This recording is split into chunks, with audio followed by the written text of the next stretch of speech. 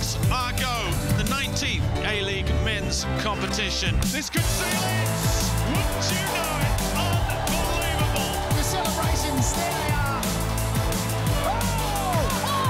Talk about a grandstand finish! Well, sit back, relax, and enjoy the show. The fairy tale is complete. The Central Coast Mariners, champions of Australia. Hello, I'm James Dodd and welcome to the Isuzu UTE A-League Highlights Show. Round 20 saw the Isuzu UTE A-League launch its Pride celebration, and we kick things off at CommBank Stadium where Western Sydney Wanderers played Western United. Having lost the Sydney derby last time out, the Wanderers were looking to bounce back at home against the league's bottom side. Furthermore, defeat in round 19 left the Wanderers sat in 6th place and nervously looking over their shoulder at the teams behind them. Unfortunately for Western United, finals is out of the equation this season. However, a third victory in 5 matches for the team sat bottom of the ladder would see them reduce the gap to 11th place down to just a point. Your commentary team for this one is Andy Harper and Robbie Thompson. This does not feel like a team that has nothing to play for. Both John Aloisi and Hayden Fox here on the touchline, up and about, having a word with the fourth official, questioning that handball call earlier, and a few of the fouls. There is plenty of spice already in this game. And perhaps an opportunity for Lockie Brook as well. Well, he's already got 3 this season against Western United, and he almost had number 4 there.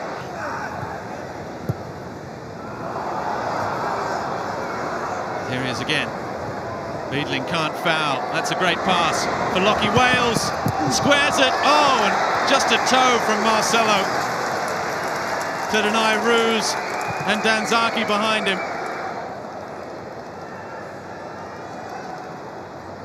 Milanovic. Little 1-2. It's nicely worked. Milanovic. Oh, what a goal! Fantastic finish from the Ollie Rue. His 7th of the season. A wonderful strike and deserved of breaking the deadlock here at CommBank. They've really struggled to threaten the goal otherwise. Penya's ball in, well that was a threat. Hitting the post and driven back in off the line by Milanovic. Well, just moments after he scored a stunning opener, he saves his side at the other end.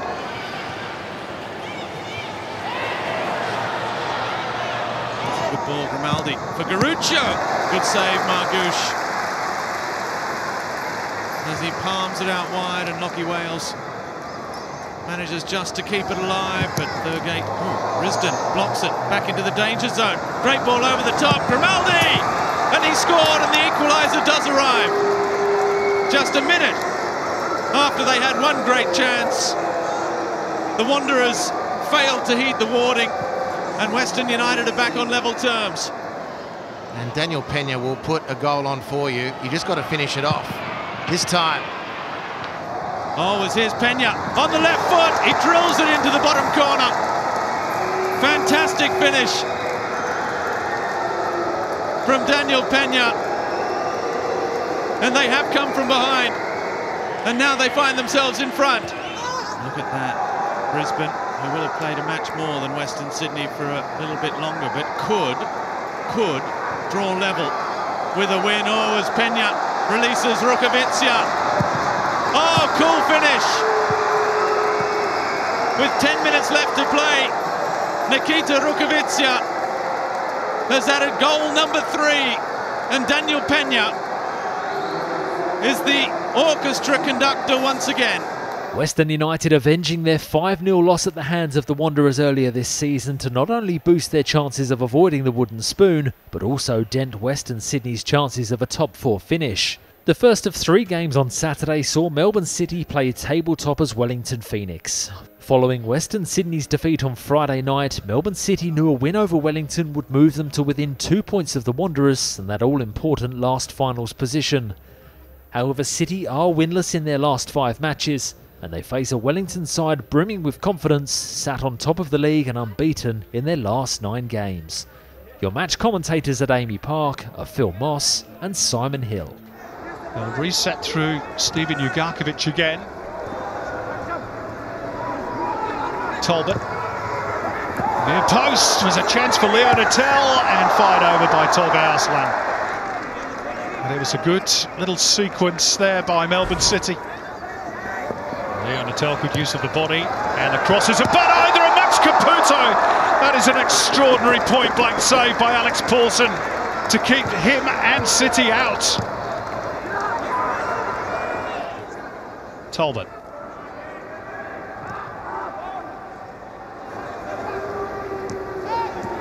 Little short ball from Nuno Reis. Clever ball from Arslan. Flicked through by Jugarkovic. Caputo held up by Paulson. Wellington hanging on a bit, and that's wide off the boot of Jakalic. Credit to Alex Paulson, who was out smartly to smother that effort. Fernandez's cross headed purposefully away by Wotton. And here's Costa Barbarouses on the move for the Knicks. Bojidar Kraev is trying to get up to give him an option in the middle. Here is Bojidar Kraev. Angle wasn't really there. Ben Old! Oh, and that's a fine fingertip save, is it? By Jeremy Young. I thought he got a touch on that. Lengthy conference going on between Fernandez and Arslan. Now they're not happy with how far Barbarouses is away from the ball. Arslan. And back post! Easy as you like for Samuel Supriyan to give Melbourne City the lead. Just shy of the hour mark. It's his first goal in City Blue, and how important could that be for Aurelio Vidmar's side? Shorter goes. This is how the goal came about. This time Phoenix perhaps wise to it. Clipped centrally by Arslan, headed down by Nabout, and Antonis will launch it towards Supriyan. And Alex Paulson came but didn't get there, and it needs that goal line clearance by Finn Sermon, I think, to keep it at 1-0.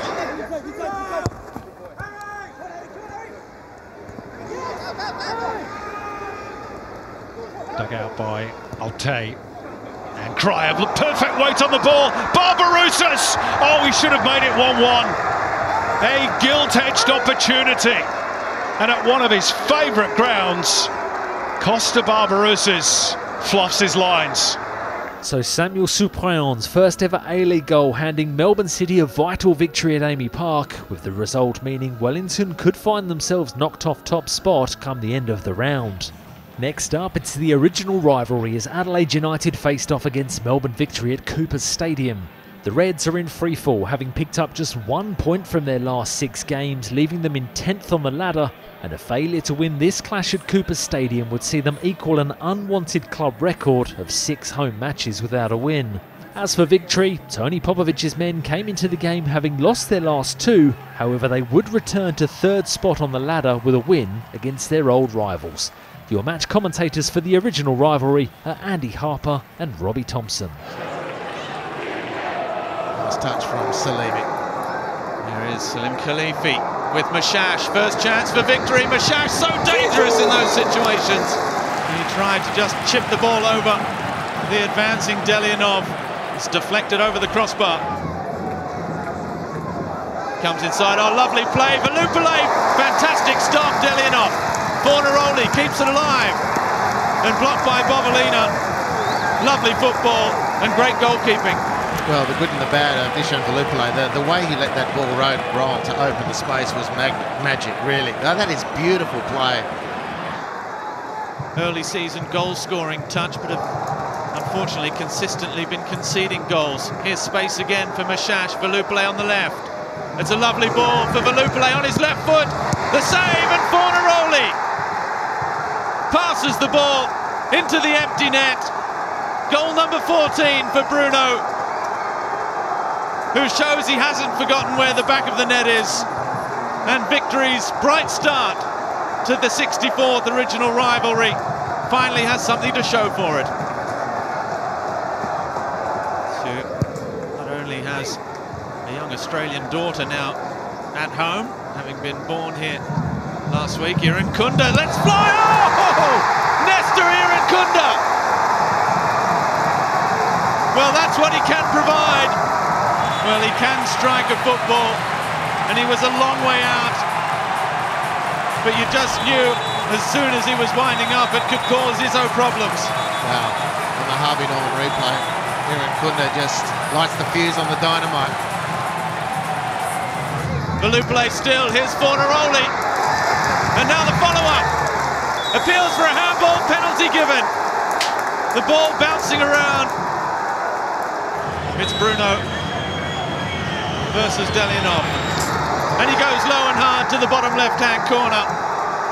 And just as Kunda celebrated in front of the Victory supporters, Bruno does likewise. And Victory are back in front. His cross is brilliant for Clough. Oh, and he should have scored. What an opportunity for Zach Clough. And he knows it. Oh, as they've cut them open here, Valami. Valami only on the field a matter of seconds. Brilliantly denied again by Delianov. Boss for Arzani. And the shot off the underside of the bar. Bruno looking to the linesman to see if it crossed. Play on. Still looking for that perfect delivery. Back post this time. The header from Bobolina. Well, that's how close the margins are that we're talking about. A double from Bruno Fornaroli sees him return to top spot in the Golden Boot race as Victory move into third position, while Adelaide sink down to second bottom on the ladder, having now lost 4 in a row. Join us after the break as we bring you another 3 games from the Isuzu UTE A-League, including late drama between Perth Glory and Newcastle Jets.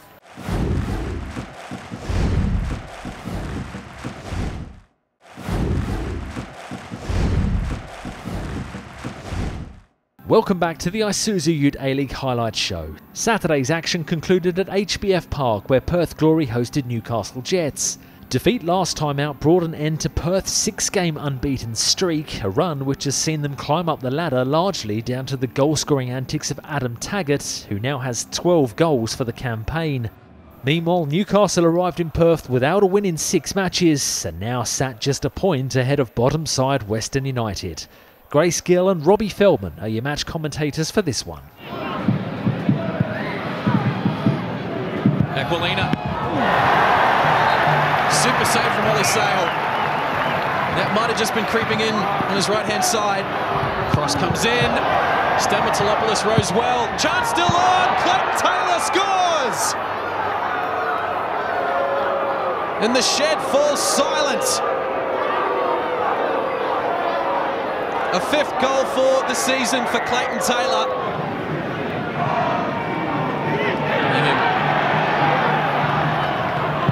Gives it away. Chance here for the Glory. Kolikovsky lays it back. Ball's in the back of the net.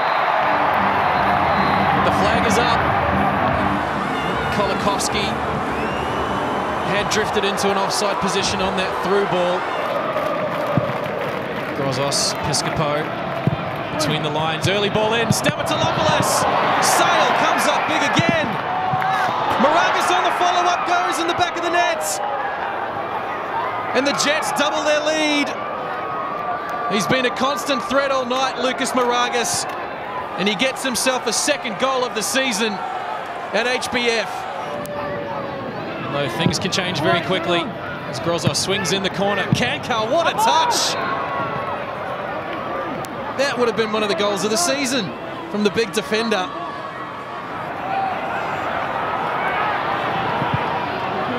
Williams early ball forward for Taggart. Brings it under beautifully! What a finish by the Glory captain! The shed comes to life. And the Glory are alive in this game. 2-1. Well, don't go anywhere.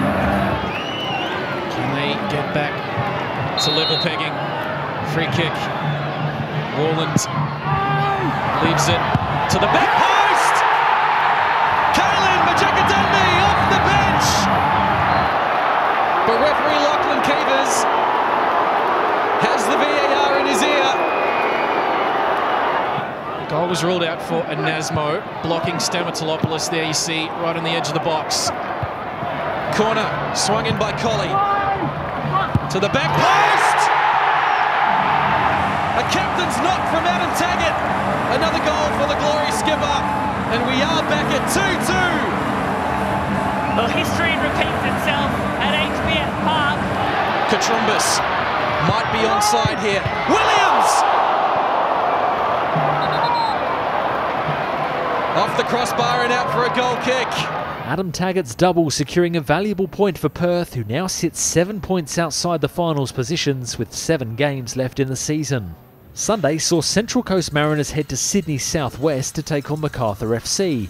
With Wellington losing against Melbourne City, the Mariners knew a win here over the Bulls would see them finish the round on top of the ladder. However, Mark Jackson's side did play in midweek against Indian side Odisha FC in the AFC Cup. As for Macarthur, Mile Stojovski's team have won 2 of their last 3 home games in the league, while a win over the Mariners would also see them return to 3rd spot on the ladder. Your commentators for this one are Andy Harper and Ben Homer. Blow up after the AFC Cup. Mikhail Docker shifts it into Nisbet. Josh Nisbet has done it again. It's a carbon copy of last week against Newcastle. He's got 2 in 2 A-League matches, and the Mariners, they lead 1-0 again. They've got some tall men, the Mariners defensively. You saw Ryan Edmondson there. Germain getting up. He could not have asked for a better kind of situation there. Just wonder whether he was making out as if the sun was in his eyes. Davila turning, not winning the free kick. Nisbet has time. Barcelus makes it 2-0 for the Mariners. Well, he scored the match winner here in the AFC Cup. He loves Campbelltown Stadium. He's got his first A-League goal here as well, and it's 2-0 to the Coasties. But it's Josh Nisbet again, just calmly rolling the ball through the legs of Matt German. And it's 2-0 for the Mariners, easy as you like. Ballard thumping this ball deep. And now it sits for Torres, appeals for handball, but well, it's a penalty. I thought he was outside the box, Matt Yerman, and that is what he's saying to Daniel Elder. He's gone in for a yellow card. Make of that what you will. Angel Torres is not going to be concerned about that. And Philip Curto saves for the Bulls, and justice may well be done here at Campbelltown Stadium. The Bulls fans will certainly feel like it has been. Look at the strength of Brian Kaltak down by the corner flag. But Adamson pitches it back for the Bulls. And the Mariners away through Nisbet. And off goes Mikhail Docker. Nisbet powering through the middle. Docker finds Edmondson. He's got his first in the A-League. Ryan Edmondson, the English striker, who arrived in January. He's arrived on the score sheet in the A-League. In one sweeping movement. Beautiful stuff.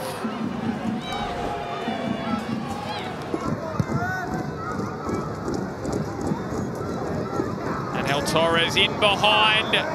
Torres to make it for Curto again. If not for Philip Curto, this scoreline could be even uglier.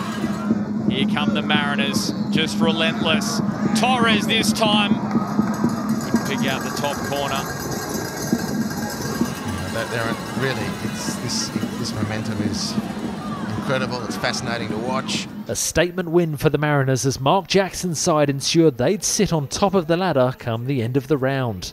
And the final game of round 20 saw Sydney FC welcome Brisbane Roar to Allianz Stadium. The Sky Blues are currently undefeated in their last 7 matches and head into round 20 knowing a win over the Roar would see them finish the round in 4th and 1 point behind Melbourne Victory in 3rd. Meanwhile, Ruben Zadkovic's side arrived in Sydney having lost 5 of their last 6 matches outside Queensland. However, a win would move them level on points with the Wanderers in 6th. Well and truly in the mix for a finals position with 6 games left in the season. Your match commentators at Allianz Stadium are Daniel McBreen and Simon Hill. No way out at the moment for Brisbane. Now they can get clear, and there's a break on. And it's Marco Rojas leading the charge, one-on-one with Andrew Redmayne. And the pink wiggle stacks tall, and makes the block, but again, Sydney FC caught short defensively. You just wonder how many chances Brisbane are going to get. Again, they've won the ball high up the park and they get a free kick. A yellow card for Jake Girdwood-Reich. Is not clever, is it? That's a bad one. Yeah, this is going to be overturned. Dear oh dear. Yeah, he's off. Yellow card cancelled. Sydney FC down to 10. And a week that began so well for Jake Girdwood-Reich with Ollie Roo's selection has ended in his dismissal.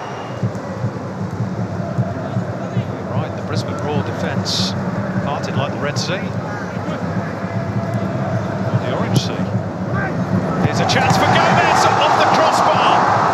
2 chances inside 60 seconds for the home side.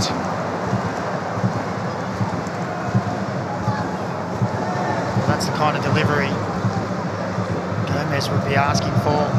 It's a wonderful header. Freed could only stand and watch as it cannoned back off the post. Well, the possession stats are always going to favour Brisbane with the extra man. Sydney have created a couple of good chances. Another one brewing here. Courtney Perkins.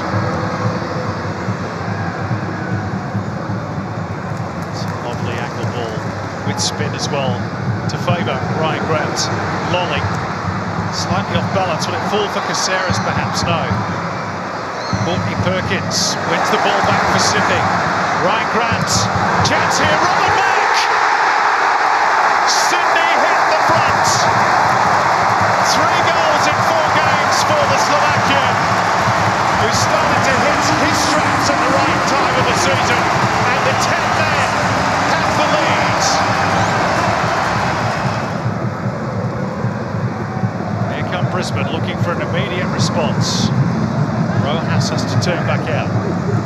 Held up by Corey Brown, and I think that might have just glanced off front of the goal from Jez Lofthouse. Got up well, yeah. I don't know if Redmayne was going to get there if that was the other side. Rayon Majok and Jonas Markowski standing by, 2 attacking talents who've done well off the bench for Ruben Zankovic in the last few weeks.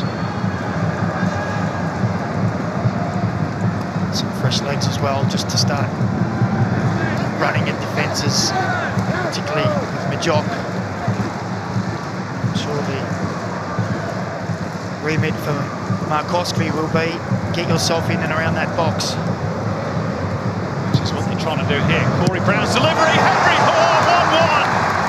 Very tidy finish by Henry Hoare, who has his first goal for Brisbane since November of last year. And the Sky Blues lead was short-lived. Looking to provide some kind of spark to break the deadlock. Jelicic, Lofthouse, chance, Markowski, and Andrew Redmayne to the rescue for Sydney. And then Markowski just leaving that boot in a fraction too long, but they fashioned that opportunity really well, Brisbane. So honours even at Allianz Stadium as Sydney FC now sit 5 points clear inside the finals positions, while Brisbane are now just 2 points outside the top 6. That's all for this week on the Isuzu UTE A-League Highlight Show. We'll see you next time.